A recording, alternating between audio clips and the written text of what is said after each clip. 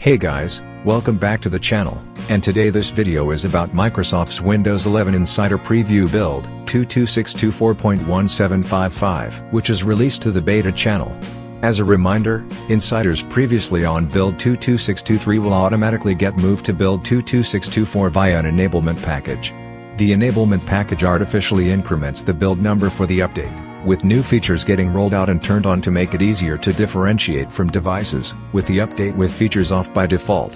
Insiders who landed in the group with new features turned off by default build 22621 can check for updates and choose to install the update that will have features rolling out build 22624.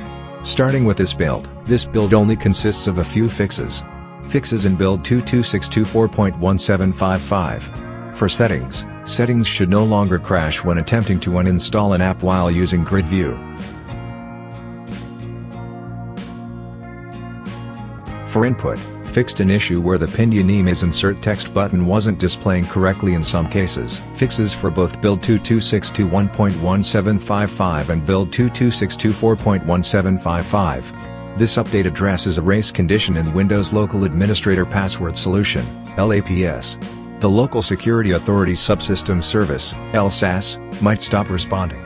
This occurs when the system processes multiple local account operations at the same time. So that was all from Microsoft for this build. If you want to know more, follow the link to the official Microsoft blog from the description. Hope it was useful. Consider like for the video, subscribe to the channel, and if you have any questions, just comment down below.